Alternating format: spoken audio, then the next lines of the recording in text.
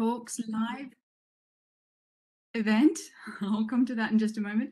It's in conjunction with the Highland Archaeology Festival, and tonight's talk is about the Iolaire impact. My name is Lynn McKeever.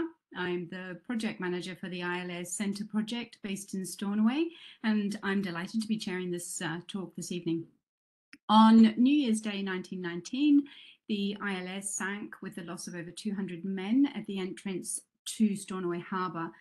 This talk this evening discusses the research findings. The research was undertaken to fulfil the aim of assessing the long-term impact the tragedy has had on the people and the culture of the islands. We have three speakers this evening.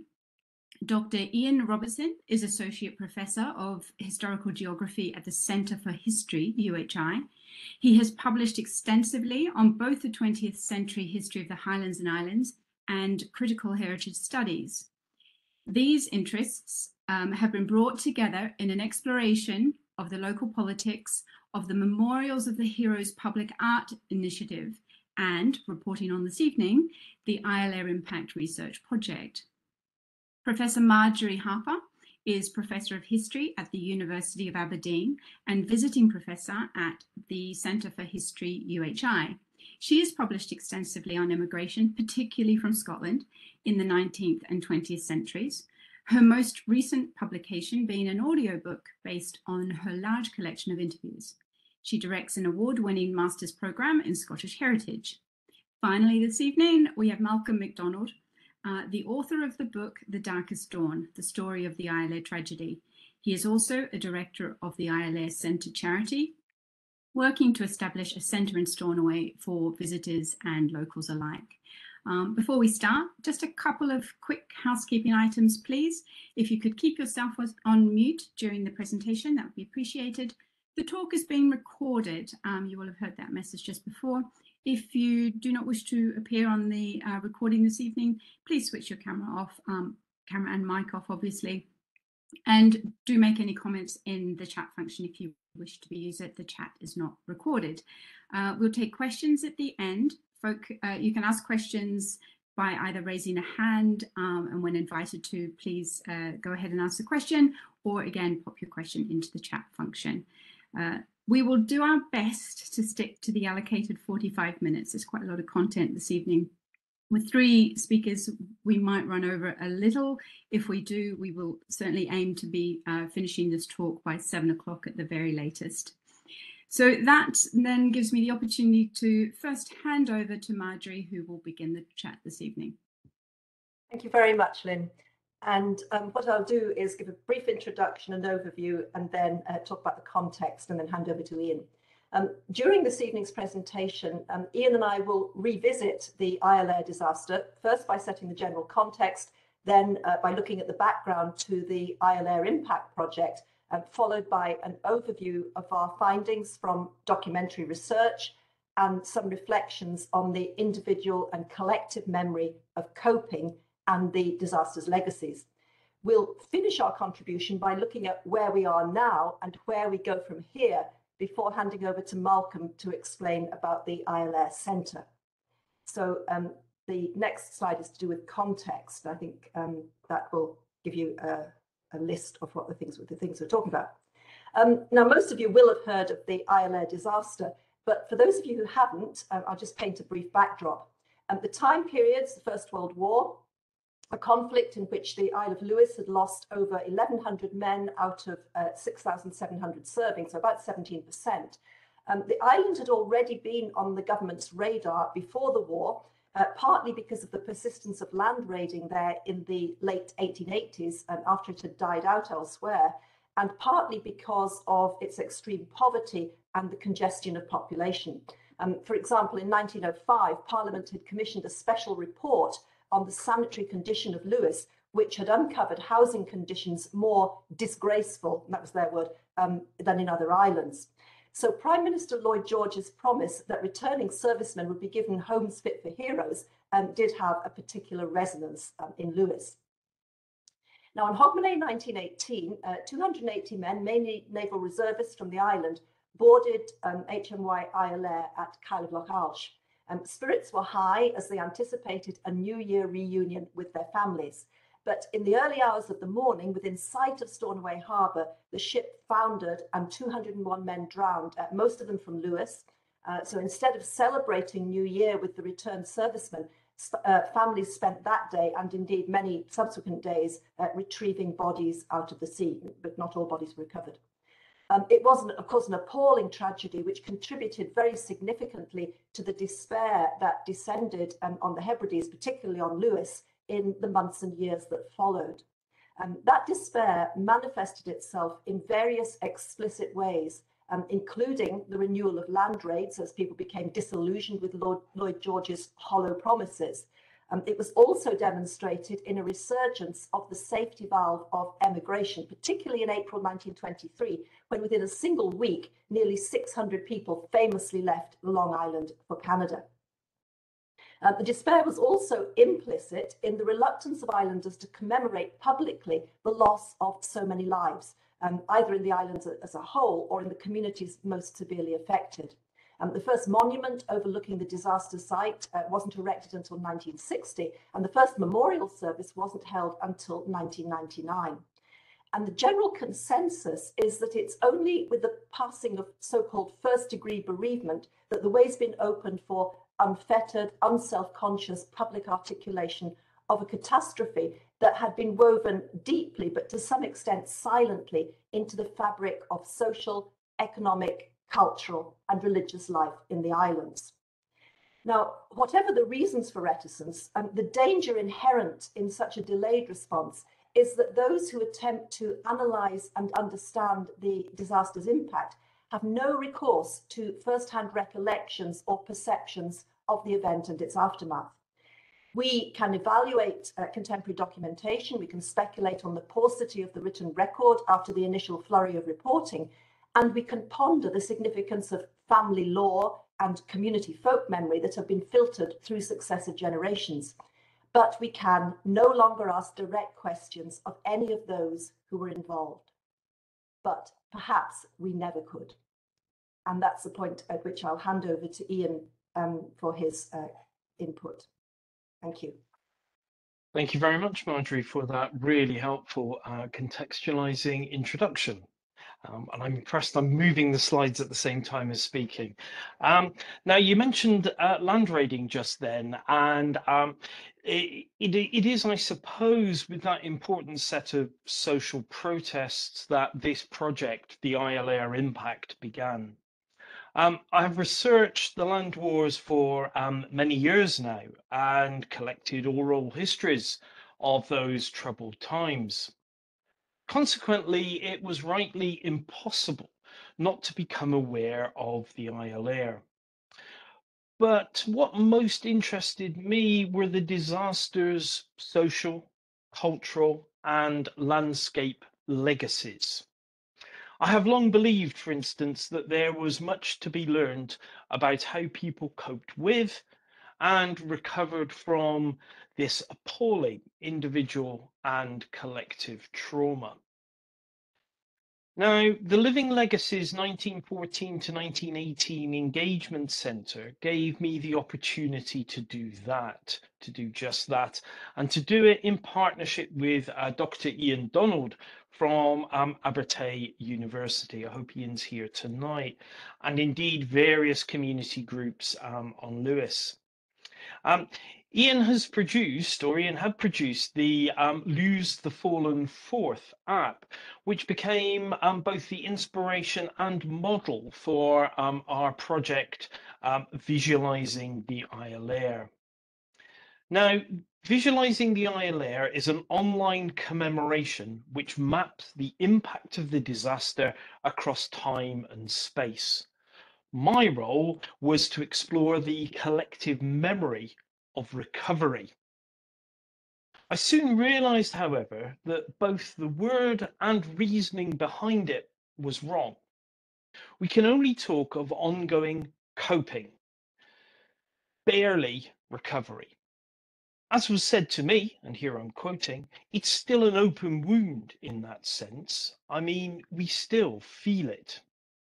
For visualizing the Iolaire, I undertook just over 20 interviews, but it became obvious that the app could barely skim the surface of the richness of the memories shared. The desire to go further then led me to a new partnership from which the Iolaire Impact Project emerged. This explored the resonances of the disaster across much of the 20th century. You'll hear from the Iolaire Centre later on, but their aim is to apply what Marjory and I have uncovered to aid further community healing. The glue which has held the enterprise together is UHI's Anna Passo, and all participants are very grateful to Anna for her expertise, support, and above all, patience as we negotiated what was to prove a very steep learning curve. The Iolaire Impact combines oral and archival research, and as Marjory has mentioned, we will draw upon that very shortly. But once again, we are only skimming the surface of a much deeper set of insights. We draw on the local, national, and worldwide press, on the Free Church of Scotland records, and on school logbooks. The aim for this strand being to identify awareness of the disaster across international borders and articulate how the event has been absorbed into the identity and collective memory of the islands in the century since 1919. Our second strand drew on the material gathered for visualising the Iolaire, and Marjory and I must again thank the Living Legacies and the AHRC for their permission to use that material in the way which we do tonight and in our final report to the Iolaire Centre. What we conclude is that the legacy and memory of coping with the trauma of the Iolaire disaster is both tangible and intangible. Transmitted firstly through family and township linkages, in the second half of the 20th century, legacy and memory shifted from a predominantly personal, more introspective inheritance to something more akin to a difficult, emotionally challenging heritage. A heritage expressed from within and made and maintained by those closely affected. It is to a consideration of both strands that we now turn. Marjory. Thank you, Ian. I just unmuted myself, I hope. Okay, first of all, the results from documentary research. I've divided this section of the report into a review of the literature on domestic responses, that is documentation in church, school and local government records and in the press, and then a review of responses in the diaspora. So first of all, the reaction of the churches. As Ian's already said, in evaluating the reaction of churches, I looked just at one denomination, the Free Church of Scotland, which accounted for about 70% of those on the Iolaire.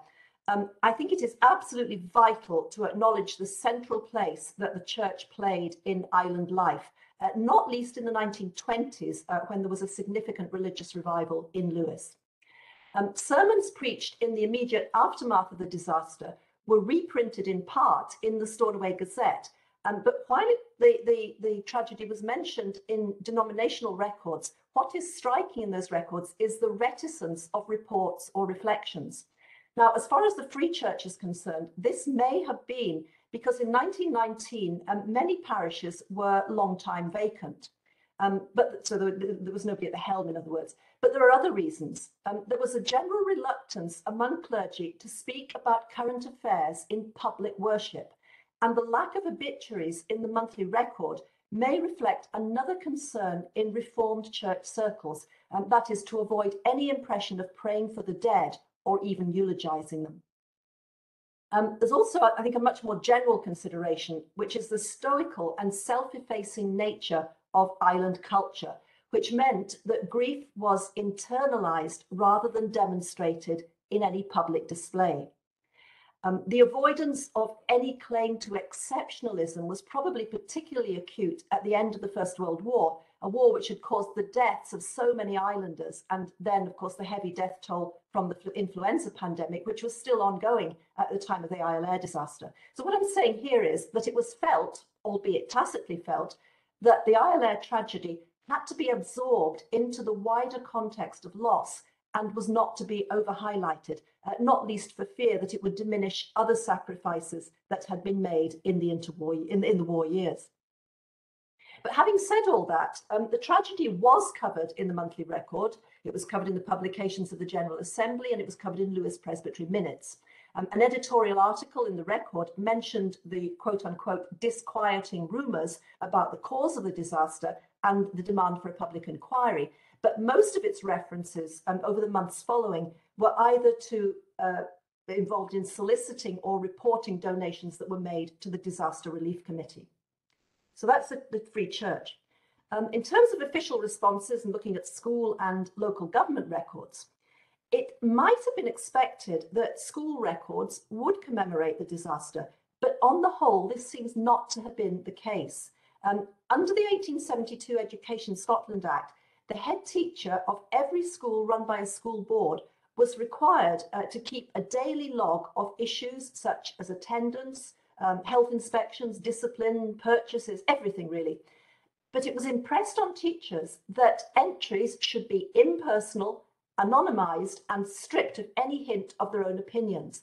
And obviously that was an instruction that militated against the recording of any meaningful reflections about the impact of the Iolaire tragedy. And they tended to steer away from, many of them, I think, from mentioning it at all, or just a very brief mention.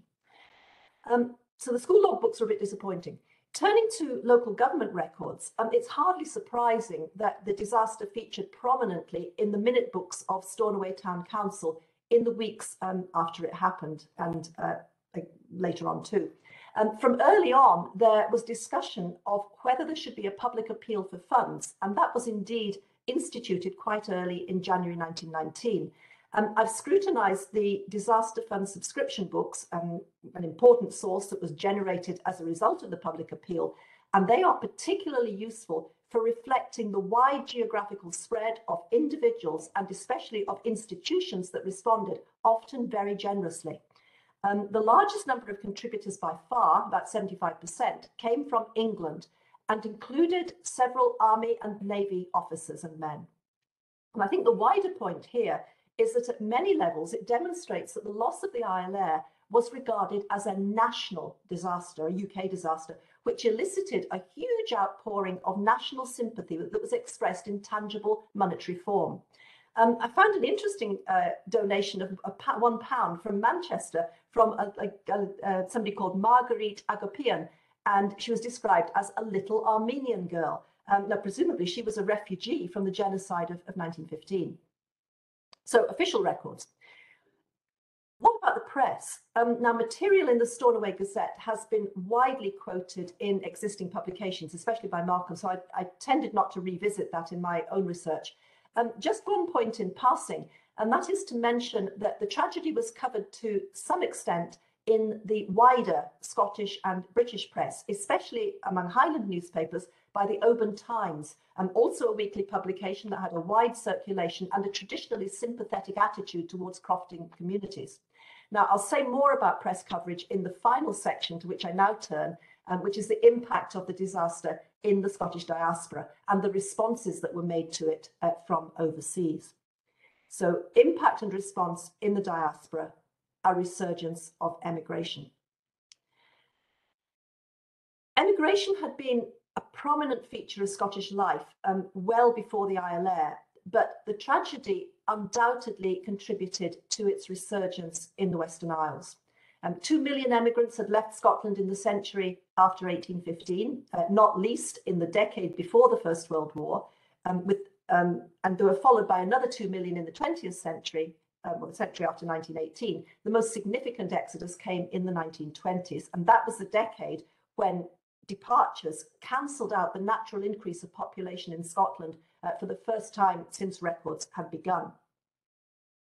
Now, since the 1860s, an ever-increasing majority of those emigrants had been coming from the Central Belt, and indeed they continue to do so. But the early part of the 1920s was also very significant in terms of a resurgence in Hebridean emigration. And I've already mentioned this. The spotlight, as I said, fell particularly on April 1923 with the departure of the Metagama from Stornoway and the Marloch from Loch Boisdale, with around 300 on each sailing. There's a largely unspoken link there with the Iolaire, in that some of the emigrants were probably escaping haunting memories or even the lingering burden of survivor guilt. And of the 73 islanders who survived the disaster, 13 emigrated, 7 to Canada, 5 to Australia, and 1 to New Zealand. And the biographies that Malcolm has provided of these emigrants does indicate that at least 2 of them left because of survivor guilt. In terms of the recollections of survivors, perhaps the most detailed recollection of the disaster from the pen of an emigrant is the account of Donald MacDonald from Lochs, who settled in Saskatchewan and who in the 1950s published an article about his experiences in a Canadian magazine. And that article was subsequently printed in the Stornoway Gazette, or reprinted in the Stornoway Gazette. So what about response that was made in the diaspora? If we look first of all at newspapers, one of my initial and main tasks in relation to researching the disaster in the diaspora was to scrutinise as many newspapers as possible that were published in Canada, Australia, New Zealand and the United States, and which are available digitally. Australia and New Zealand in particular have very advanced digitisation programmes, which made the task much easier than it was in North America. There's nothing particularly noteworthy about the papers I consulted in terms of what they said. Most of the reports were identical. They were taken from cables received from London, although I did pick up several errors of spelling and indeed of fact, albeit they were relatively minor errors. Some of the newspapers in diaspora made mention of the disquiet that surrounded the alleged cause of the tragedy, but it was a New York-based monthly magazine for diasporic Scots called The Caledonian, which was probably most explicit in highlighting the felt need to apportion blame. Also in North America, but across the border in Canada, the disaster was covered most particularly in areas of significant and recent Scottish settlement, or not just recent, longer term as well, but certainly recent, Toronto and Winnipeg, for example. So that was a response in newspapers. In terms of remittances, that led on now to the final sub-theme that I scrutinised in relation to the diaspora, and that was the extent of donations received by the Disaster Fund from overseas and where they came from. Many of the overseas press articles advertised the Disaster Fund and urged their readers to subscribe to it. My spreadsheet of donations made to the fund shows that when it was finally wound up in 1938, the total amount subscribed was £31,400, of which just over £4,000 had come from overseas, most of it from informal group collections and formal Scottish organisations, but also including £322 from individuals. Not surprisingly, most of the societies were in North America, particularly in Canada, and the largest amounts came from Manitoba and Ontario, no surprise there. But there were also surprisingly large donations from South Africa. In my report, I managed to marry up some of these donations with letters in the Stornoway Gazette from the individual and corporate donors. And those letters, I think, helped to flesh out the sentiments that lay behind the remittances. There isn't time to go into all that tonight. But we are fortunate, and I just want to flag this up, in having the record books of one of those overseas organisations, the Lewis Society of Detroit and Vicinity, a society which actually came into existence as a direct result of the disaster. And the records include the Society's first minute book, which documents how the Society was constituted in order to raise funds for the relief of dependents of those who had perished. So it was a direct link there. Another nugget that survived is an original manuscript letter from a subscriber. While we have the letters that were published in the Stornoway Gazette, most of the original correspondence that was generated hasn't survived. But I'm grateful to Shona MacDonald at the archives for alerting me to the letter that was written by one Alexander Stewart, who had emigrated from Col 22 years earlier, 22 years before the disaster. And he sent this letter along with the £12 he had collected from Lewis-born settlers in and around Graniteville in Vermont. Now, that location of Graniteville is of particular interest to me because it was associated more with the Aberdeen diaspora of granite workers than it was with emigrants from Lewis. But clearly there was a cluster of emigrants from Lewis who contributed to the fund. And I'll end with a brief quote from Stuart's letter, which shows that although born in Col, although living in America for a long time, he continued to identify himself with the Lewis people from Lewis. He said, "We are only a few in number here from the Isle of Lewis, but we still love dearly the land where we were born and brought up. Its memory shall never fade away," unquote. In this case, it was a tragic memory. His letter is a powerful reminder of the impact of the Iolaire disaster, not just on Lewis itself, but among emigrants whose emotional attachment to their place of birth and their practical commitment to their fellow islanders remained undiminished, either by distance or by the passage of time. And I'll hand back now to Ian for the next section. Thanks very much, Marjory. I'll hammer through this as fast as I can. I'll just get the next slide up. Thank you. So what I want to talk about is the pattern of the individual and collective memory of coping with the disaster. And the first thing that I want to say is that coping remained very much an individual process, but it was one that was multi-layered and transgenerational. All my informants eventually found out about their connection to the disaster. All had an idea over what coping mechanisms their family and community adopted. But beyond that, things got rather diverse, or get rather diverse. Not everyone coped in the same way then. Moreover, it's very clear that having to cope, well, that wasn't confined to the immediate generation. It was passed on. But we must also be aware that the inheritance was by and large intangible. Yes, the occasional memento mori has been passed down within families, memento mori such as ditty box, medal, photo as we have here, or any other artifact. But the legacy and memory of coping remained largely intangible. To add more complexity to this, the means to coping was both individualized and collective. Consequently, it is almost impossible to identify one pattern, one model, to identify the way in which people coped.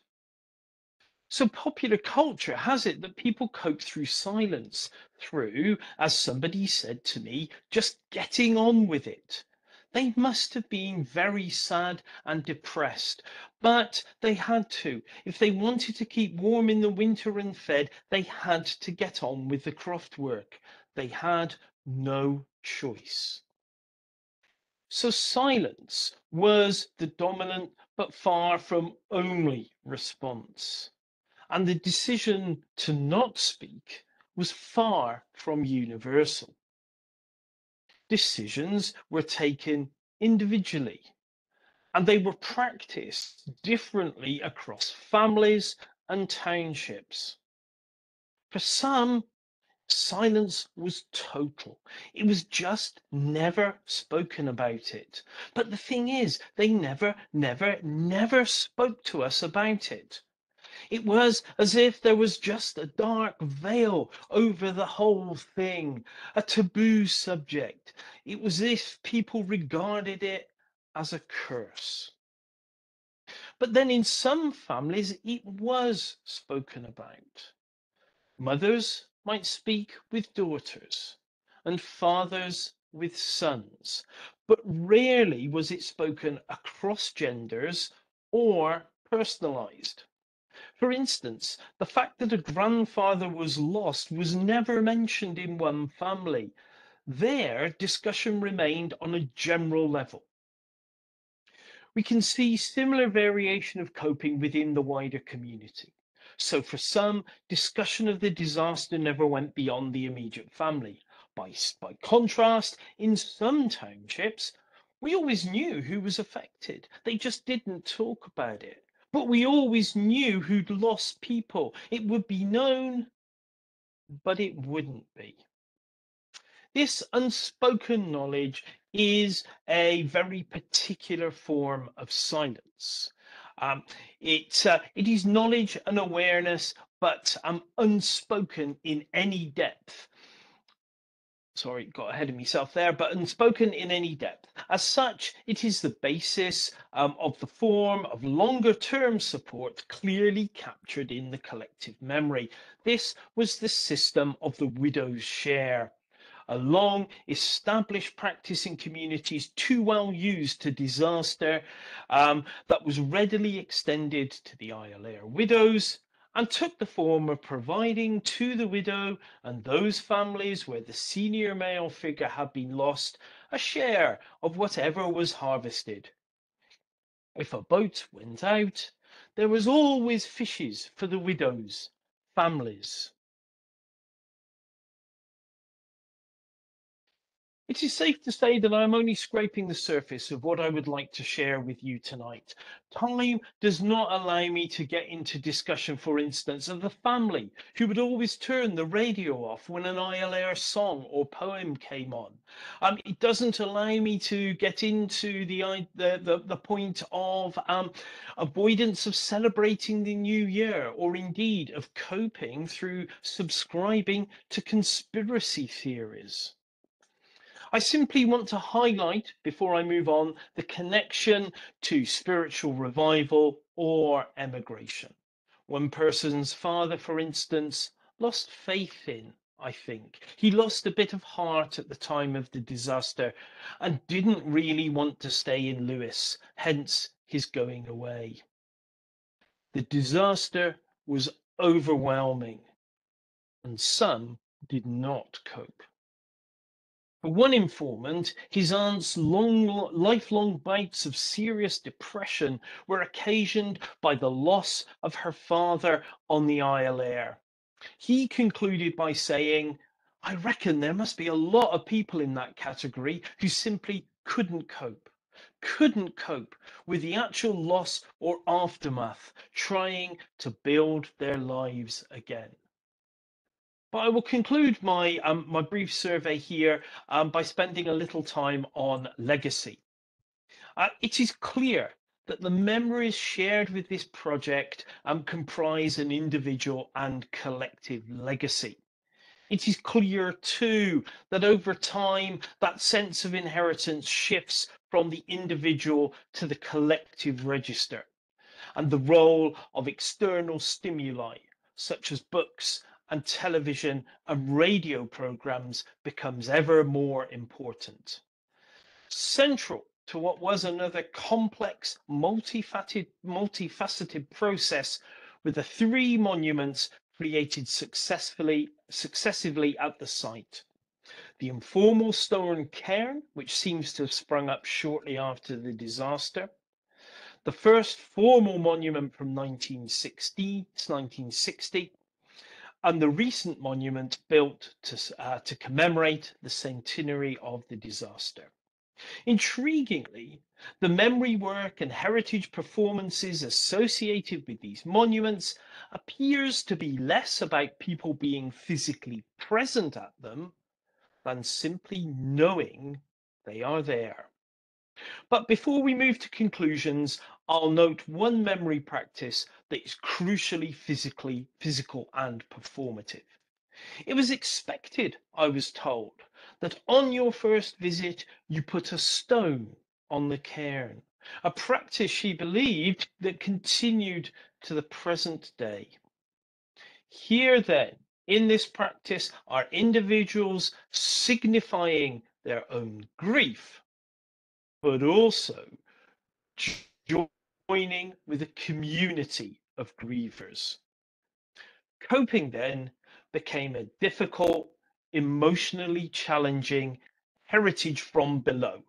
And now, Marjory, wrapping up. Thank you, Ian. Okay, so moving to conclusions, I really just want to go through the bullet points that are on the screen there, because as you're aware, we don't have a lot of time. So where are we now? Part one of the conclusion.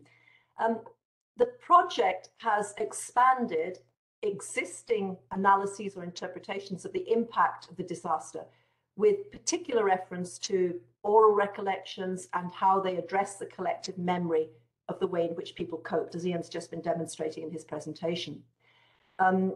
It's revealed a strong awareness of the disaster across national and international borders. The archival research reveals how the event has been absorbed into the identity and the collective memory of the islands in the century since 1919, or just over a century since 1919. And it reveals also the way in which the disaster was commemorated in the religious culture of a deeply devout society. So that's the archival research. The collective memory of island-wide coping strategies reveals that this is largely a set of memories based on the intangible.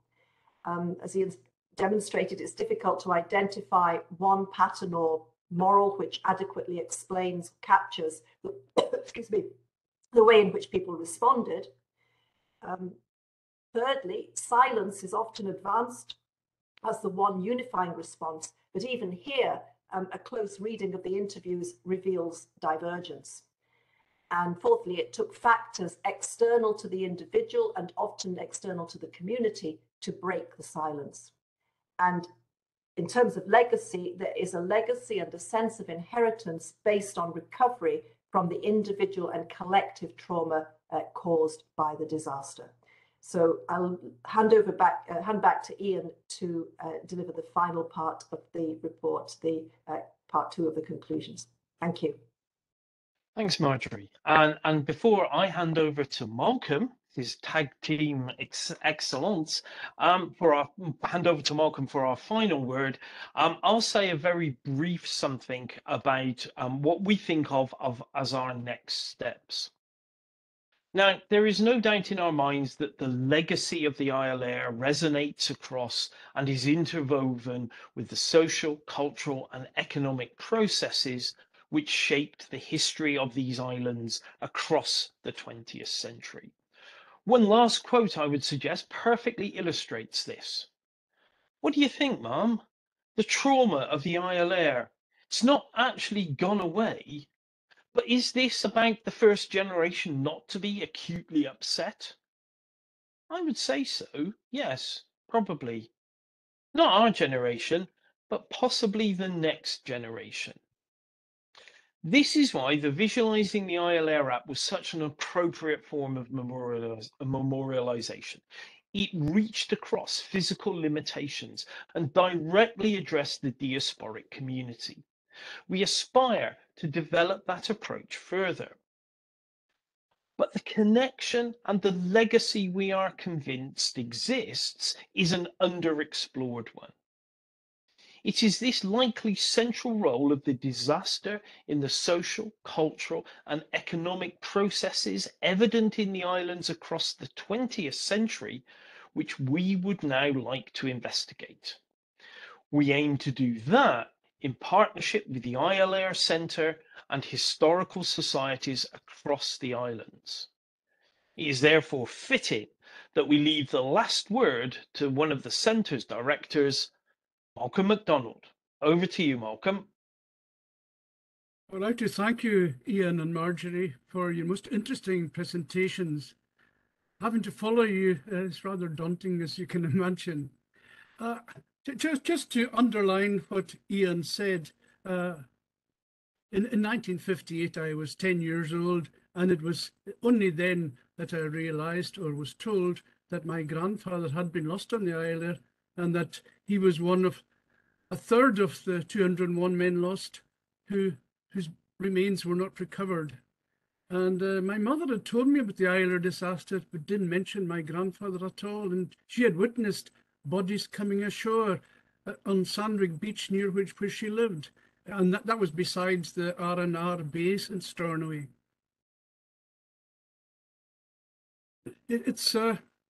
My father would even take me fishing beside the marker where the rocks are, and he didn't mention anything. It was just silence in my family. I know your findings have proven that others, dealt with grief differently, Ian. However, I'm diversifying away from the Iolaire Centre itself. A group of us from Cornelian and Shear, that's the Western Isles Council, the Stornoway Trust, the Stornoway Port Authority, Highlands and Islands Enterprise, the Lord Lieutenant, and members of commemorated got together initially to see what could be done.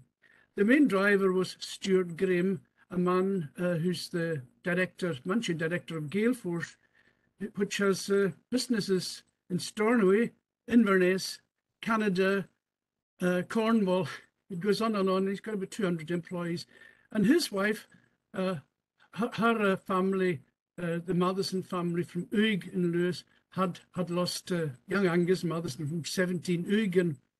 And so he was keen to do something. And he and Lynn have driven forwards through COVID and from the economic recession to drive the Iolaire Centre dream forward. The Iolaire Centre is envisaged, I hope, will bear testament not only to those who were lost, but to the survivors, the fathers, mothers, brothers, sisters, wives and children, as well as the descendants who live on today. Some still have to get final closure in many respects, especially those who cannot visit the grave of their loved one that was lost all these years ago. It may well end up that the Iolaire Centre will be a maritime centre with the Iolaire as the central theme. The islanders have been involved from since Viking times with the Royal Navy, the Merchant Navy, fishing, whaling, emigration, and many other nautical themes. We have established a site at King Edward Wharf. That's the #1 pier in Stornoway, and that was given free gratis by the Stornoway Port Authority.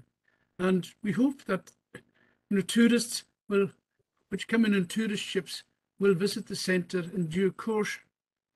The site itself has been checked for engineering and structural strengths by a firm called Burrow-Happold, and we're now reaching a stage where we're looking for designs of the centre itself. And what will we have in the centre with regards to the Iolaire? Well, I've seen portraits by Margaret Ferguson. She's painted over 100 of those who were lost, and she's carrying on again, and some of those who survived. And they are wonderful works, and hopefully they'll be hung in the centre. There have been films and videos. The commemorated or historical societies throughout the Western Isles have artefacts belonging to those who lost their lives, and there is also models of the Iolaire, various things that will go into it, and of course your own researches. And it's not only written works or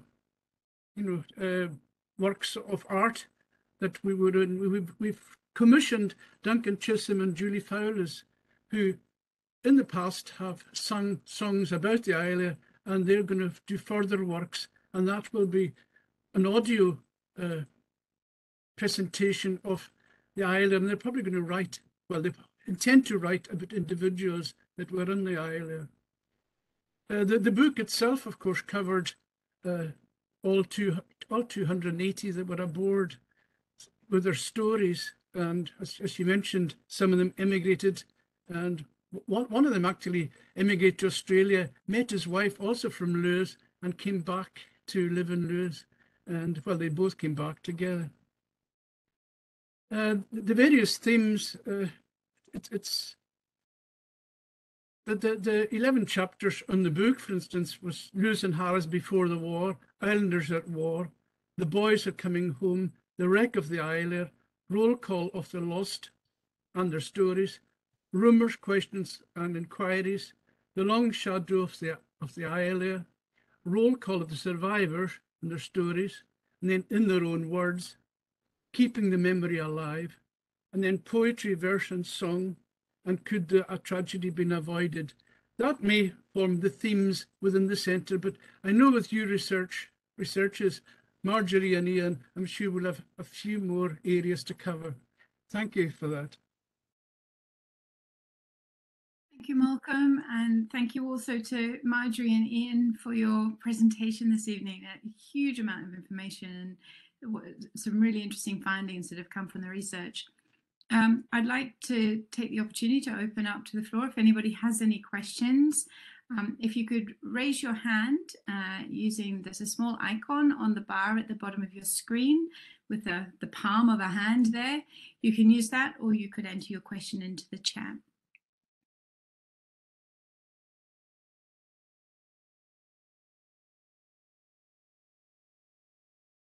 Okay, if there's no questions this evening, then I can open the floor back up to Iain, Marjory and Malcolm if there was anything that you particularly wanted to share with the group, but our time and planning didn't allow for it.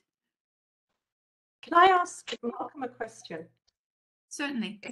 Hello. Malcolm, in terms of, you're talking about your family's silence about the disaster. Do you think that was a common cultural trait, not just in terms of big disasters like the Iolaire, but general sort of family heartaches? And I'll give you the specific example which came to my mind when you mentioned it. When I was 7 years old, I was looking through my mother's scrapbook of newspaper cuttings, and I came across an entry that had been in the local newspaper 2 years before I was born, saying to my parents, a baby daughter born and died. I knew nothing about that sister until I came across it in a newspaper cutting. And I said to my mother, why didn't you tell me? I mean, I said at the age of 7, why didn't you tell me? She said, well, there was no need for you to know. But I think it was also because it was still very painful for her.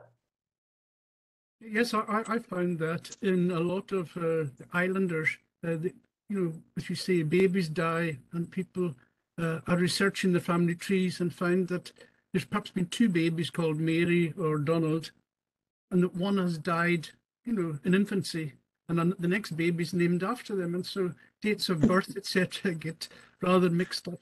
But I also recall that the Dunblane tragedy, and the people there don't want to talk about it. Apparently, when it was the 10th anniversary, they just didn't. It opened up sore wounds, similar to the Iolaire tragedy. So obviously, there's a psychological need to cover up one's emotions when these things happen. Thank you. Yeah, I'm not sure if I can come in on this. I'm a MacIver, and I adore to see Lynn MacIver. Hi. Because, excuse me. Hello, can I ask a question? My cousin is Lynn something else, but my mother is Margaret MacIver of 2 Main Street, Thornley Bank, Glasgow, and she'll may be able to help you. Thank you. With your research. Thank you. Sorry, somebody was trying to talk to me. No problem. If you can stay on at the end, I can get some contact details from you if you're happy to do that. Okay.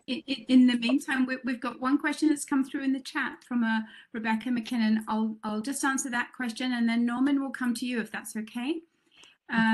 So Rebecca asks, when do you think the Iolaire Centre will be completed?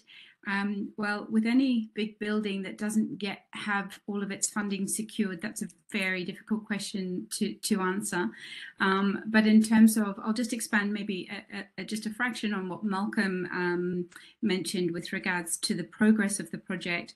We have completed the feasibility stage, so the proposed location for the centre has completed feasibility, and whilst the site isn't problem-free, there was certainly nothing in there that will prevent us from going ahead with it. The next stage for the centre is to work with the design, and we will in the first instance develop a conceptual design alongside of going through the process of working out what will happen inside the building. And once those are done, we'll then be into the detailed designing. Probably 2025, all things going well, is the answer, which is a very, very grey answer, but that's about the best we can do at this stage, at this quite early stage still in a large project build. So I hope that answers your question, Rebecca there. Norman, you have a question for us. Yeah, thank you. Really, it's an observation for Marjory and probably for others too. But during lockdown, I used the British Newspaper Archive extensively when I was researching the monument in Station Square in Inverness, the Cameron Highlanders monument. I quickly got into the hang of it, set my parameters, the dates, the titles, all that stuff. But one day I forgot to set any parameters at all. And I put in what I was looking for, which was a battle of Tel El Kebir in 1882. And I pushed the search button, and of course I got thousands of hits. But what was completely unexpected, and only found it because I scrolled through a few pages, was that I started finding spikes on anniversaries of the battle. 10 years on, 20 years on, 25, 50 years after the battle. There would be reunions of Cameron Highlander groups all over Scotland, and also in England too, because a lot of English people served in the Cameron Highlanders because they had a recruitment crisis. So it was entirely serendipitous, but it might be something worth looking at. It was like it wasn't a deliberate mistake, but it was a very fruitful avenue of research. It turned out all sorts of unexpected things. And also I started finding obituaries of old guys who'd served in the battle. And when they died, it all came out, all the stories that were never told during their lifetimes. Their families and other people started talking about how heroic they were at the battle. So just a couple of ideas for future research. And on the matter of survivor guilt, I was remembering that, of course, if the men had all survived and come ashore, they would all have still suffered from survivor guilt because they weren't killed in the First World War. And this is maybe an aspect worth looking at too. This disaster brought together the war and a particular event in Stornoway. But the whole way that the community reacted to the war was much the same. People didn't talk about it. There was almost a conspiracy of silence. So that was something the community was used to. And then when this disaster was piled on top of all that, well, you can only imagine the trauma some people would have faced, especially when their bodies were not recovered. So that's just a couple of points I wanted to make. Thank you. Thank you. Marjory, did you want to respond to?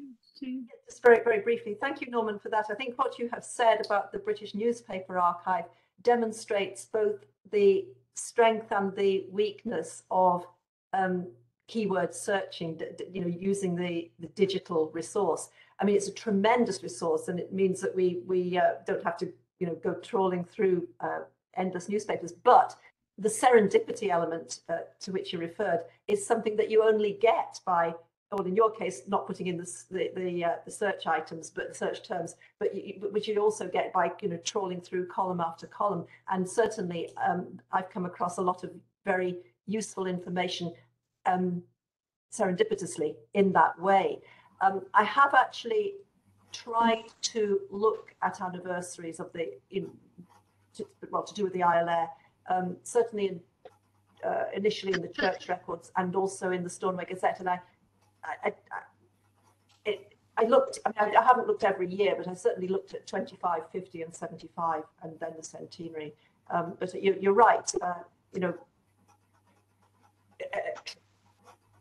Casting the net more widely can have unexpectedly positive results. So thank you for that. You have your hand up there. Are you wanting to continue on that discussion, or I have another question that's in the chat? If you don't mind, just very briefly, Lynn, I'll pick up something Norman said there because it's very pertinent. You were talking about survivors, Norman, and if it hadn't, hypothetical history, if it hadn't happened, absolutely fascinating. That would have been a large number of youngish, active and ambitious men arriving back on the island to exactly the same social, economic and indeed housing conditions they left up to 4 years earlier. Post November 1918, there was an explosion of land raiding on Lewis. But just imagine how much worse it would be if there had been, another 100+ people really keen to obtain land. We might have seen a proper overturning of the Lewis hierarchy in ways that we didn't quite see post Iolaire. But thank you for that. Really interesting. Thank you, Ian. There's a question in the chat that I think is a good follow-on from that discussion. The question is, there were 4 events that really happened within a short period of time: the losses, injuries of World War I, the Iolaire, the Spanish flu, and emigration. Has there been any work done to see how many families were affected by all 4? Ian, yeah? I can see Marjorie's reaction as well, and I think we speak with one voice there. Forgive me, Marjorie. I think the answer is no, but I think the answer also is watch this space, because Marjorie and I absolutely have ambitions to do exactly that.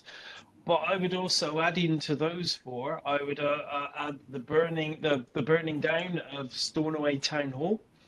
And I would also add TB as well.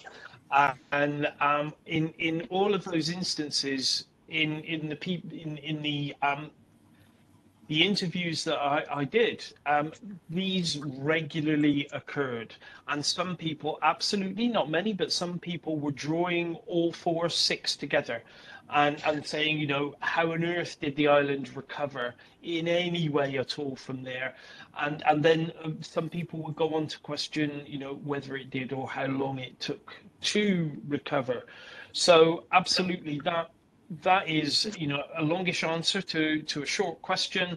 But yes, nothing much current research on it, but Marjorie and I very much hope to continue our research with the Iolaire Centre in looking into that. Marjorie, I don't know if you want to add anything to that. No, just really to echo what you said, Ian. I guess the Iolaire Centre is like, if you're thinking about like a spider or a mind map, that's the core or the body, and then everything else kind of radiates out from that as well. Everything is relevant, more or less.